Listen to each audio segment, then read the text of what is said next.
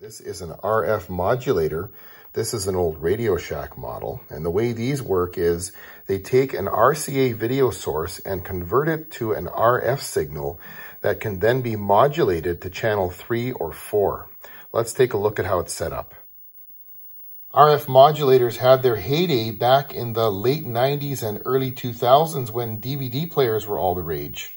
And DVD players connected to TVs through these RCA plugs. But a lot of CRT televisions, which were still very common at the time, didn't always have RCA plugs on the back. So an RF modulator was a way of connecting a DVD player to an older television. All right, so here's the back of the modulator. And the input is over here, the standard RCA plugs you see here. These would be connected to the back of your receiver, and that would be your input side.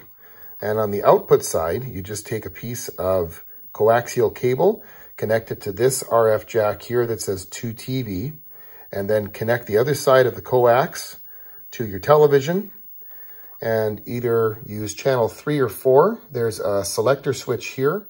And one important note, this little switch here that says ohms 75 or 1K, make sure this is set to 75 ohm. That's the standard impedance of a coaxial cable. All right, so here is the setup. The modulator is connected to the receiver with the RCA video plugs. And then the coax cable gets connected to the output of the modulator to the back of the television.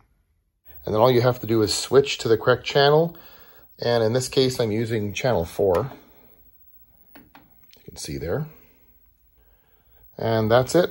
And now you can go ahead and use your receiver and watch satellite TV. Now keep in mind, this does not give you an HD picture. But if you're using an old CRT, then you're likely not concerned with that. Devices like VCRs and digital converter boxes use RF modulation as one way to let you send content to your TV. Most people probably remember having to put the TV on channel 3 to watch a VHS tape. Well, you can still use that concept today to send content to one or more TVs in your house.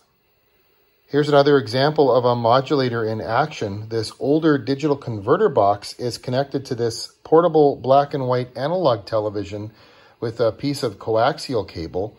This little TV has a special antenna adapter that connects to coaxial cable and then plugs into the back of the TV so you can get an RF signal. And this digital converter box can modulate a signal to either channel 3 or 4. I have channel 3 selected. So all we need to do to see the picture is to tune this to channel 3.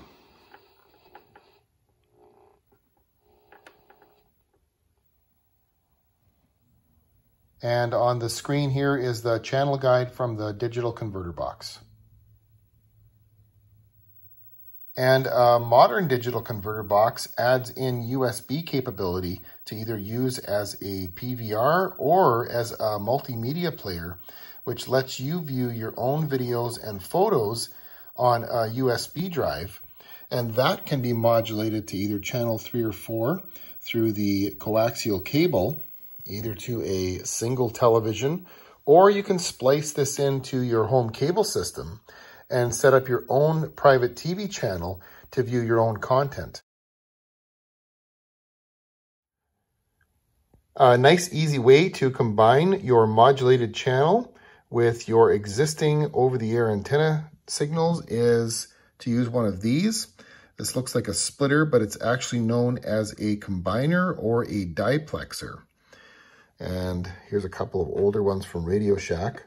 So these allow you to combine 2 or more RF signals into a single coaxial cable. So you could have your antenna signal coming in here, your modulated channel coming in here. And when you connect this to your TV, you can just run a blind scan and all of the channels will be scanned in to your television, including your over-the-air antenna channels along with your modulated channel. And if you wanted to send this to more than one TV, you can connect this cable to either a splitter or a distribution amplifier. and send both signals to all the TVs in your house. And that will also allow you to watch your own personal content on your modulated channel. Essentially, what you're setting up here is a closed circuit private cable system that's only viewable on your TVs. Check out the description of this video to see more on this topic, including videos I've made about my own home cable system using some really cool modulators. I just took this digital converter box with my USB drive that has my own videos on it and spliced it into my cable system using one of these diplexers. So this goes up to the distribution amplifier, and now what I can do is just run a channel scan on all the TVs in my house, and that private channel will get scanned in, and I can watch my own personal content on any TV in the house. And that private channel will come up as an analog air channel. The other channels are all DTV or digital TV channels from the TV antenna. And I only get 3 over-the-air channels. Most places get a lot more than that.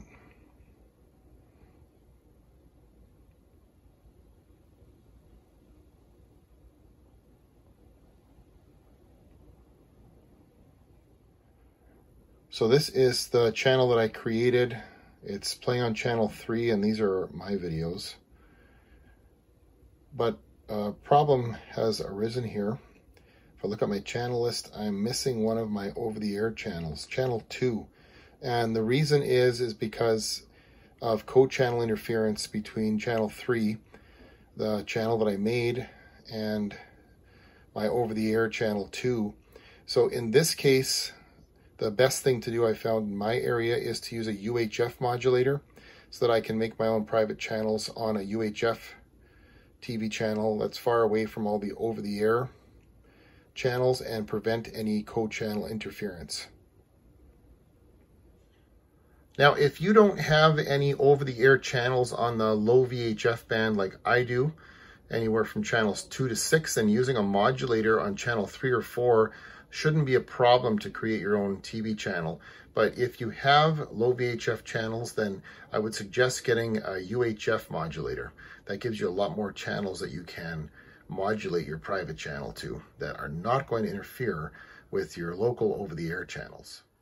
RF modulators come in all different forms, but they all pretty much do the same thing. Take a video signal and change it to be usable on an RF TV channel.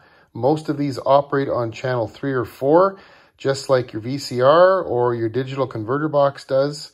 But this one here operates on the UHF band, and this one's really useful, especially if you want to pick a channel that is not going to interfere with any of your over-the-air TV antenna channels if you plan on splicing it into your cable system.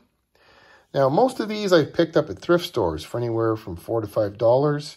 I bought a couple that were brand new, and they weren't very expensive, maybe in the $20 to $30 range. If you want to find one that does multiple channels or does HD modulation, then the price is going to go up significantly. But if you're shopping around and you find one of these at your local thrift store, pick it up.